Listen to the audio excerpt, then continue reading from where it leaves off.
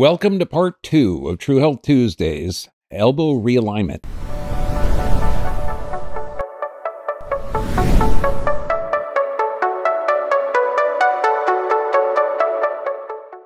Now, it's really important, like uber important, okay, that anyone that attempts to do an adjustment like this, they do it under the supervision of an experienced chiropractor who can understand the line of drive, which is hugely important, and how to assess it. We're going to go through how to assess and correct it, but these adjustments have to be done by a qualified professional.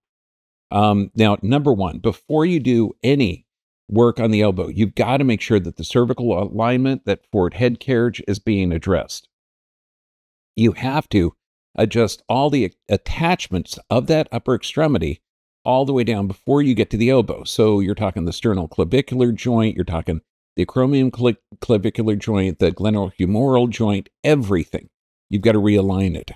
And then, once you get all of that, then you can assess and correct the elbow. Now, number one for cervical adjusting and alignment. Now, you'll see there's almost no rotation, but the head is in slight extension. And you're going to see it's very, very simple. I'm using no more than 2 to 4 pounds of pressure, and I'm using only my index finger.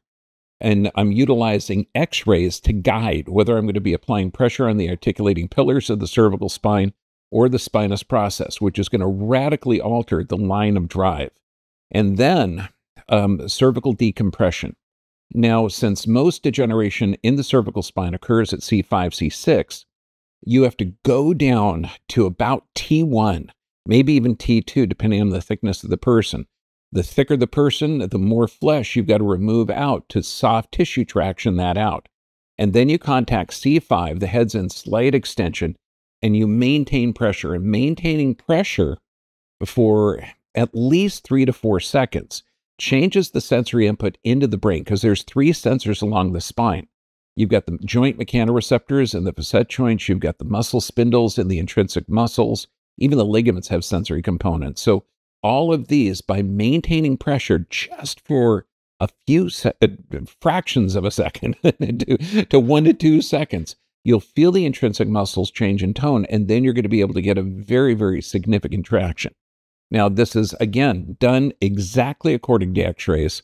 And some of the contraindications are going to be fusions, surgical fusions. There's going to be a lot of different things. That's why this can only be done by an experienced chiropractor. If there is a loss of curve, forward head carriage, getting that cervical curve back. Now, on the left, she's using a TheraCurve, something that I invented where you just pull down with about 2 pounds of pressure and point your chin up to the ceiling. Very, very simple.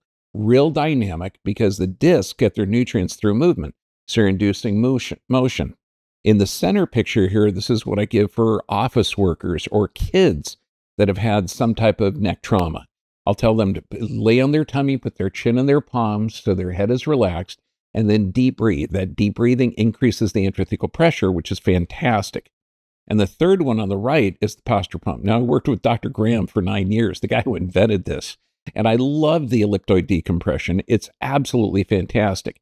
Except I would not recommend the posture pump unless you assess your spine for mobility. That's why we do static and extension x-rays to make sure that it can be moved. Now, on the sternoclavicular adjustment, you have to assess it correctly. And we've done that on our sternoclavicular assessment and correction video. You're going to assess whether it's gone medial, gone inferior, gone superior, and you have to stabilize the neck, so you're isolating that adjustment. For the acromioclavicular joint, the same thing. You want to not be blasting into that spine. You want to just isolate that, and that's why the adjustments, they're under very, very little pressure. I'm talking the majority of them are 2 to 4 pounds of pressure. And even assessing and correcting that glenohumeral joint, okay, and there's a lot of ways to gap that joint and to set it back in place, depending on if it's an inferior, an anterior, which is the most common, and then to restore that labrum. Now, and this, your palms are forward, you're going butt to belly, just swinging And it kind of like a grandfather clock, and that's going to start to restore that glenohumeral joint or any distorted labrum. So, and we've done detailed videos on all of that. So I encourage you to look at that. But now let's assess it. Okay. So one of the things, the elbow is resting on the doctor's knee, and he's going to apply about maybe 2 pounds of pressure. You're not forcing it in there. You're just testing it. And with the elbow bent 90, now what this is doing, it's giving you a baseline. Just have the patient resist and hold it there. You're not testing strength of your strength versus the patient's strength. You're just applying the pressure to see the strength that he can resist. And again, it's usually around 2 to 3 pounds of pressure, 5 pounds if the arm is really, really big and muscular. Now, this gives you a baseline because you're testing the triceps. Then you need to stimulate the flexor epicondyle, and that's checking the ulnar. So the hand is going to be in a flex position, and then you apply the exact same amount of force. What you'll see, because you've got the mechanoreceptors in that joint, and if that ulnar is deviated, even though you're still testing triceps, and this is the coolest thing, you're testing the strength here, you instantly check, and you'll see there's a shaking or a weakness. Now, you're still testing the triceps, but if that ulnar is off, the mechanoreceptors in that joint, if it's misaligned, will weaken the muscle. That's the beauty of this. And then also I recommend, once you correct that ulnar, to retest. I mean, why not? Always retest to make sure that you've done it. Now, when you're looking at this, you've got the radius that rotates, and you've got the ulnar that's a hinge. And that ulnar is close to the medial condyle. So this means all of the flexors, and this is why the ulnar, we're talking over 90%, subluxates medially, not laterally. And that means it's going towards the midline. Now, the ulnar, it can subluxate laterally or medially. I've seen it laterally on a lot of people that do arm wrestling matches or certain jobs that will cause a lot of force loading on that elbow. Now, so when you're looking this, most chiropractors really don't get a lot of training in extremity adjusting. So the number one thing is to not hyperextend that arm. There is not a lot of structures to stop that hyperextension, and you can damage severely. So you do not want to hyperextend that arm. You do want to distract the arm, and this is the key. So when you're looking at this distraction, you supinate for the ulnar, and this means it's supinated. You contact to distract that joint out proximal to the wrist. You don't want to grab the wrist bones because those carpal bones, it can be exquisitely tender if there is a problem with any of the upper extremity, the cervical spine. So proximal to the wrist, you have to distract to open up that wrist, and you're not going to hyperextend. You can see his elbow has a slight flex in it. Now, I put my thumb on top to make sure that I'm not going to hyperextend that. And the line of drive is literally hooking that medial aspect of the ulnar and driving it right down to the floor. But again, you do not want to hyperextend the elbow. And this can only be done by an experienced chiropractor or an experienced doctor who understands extremity adjusting.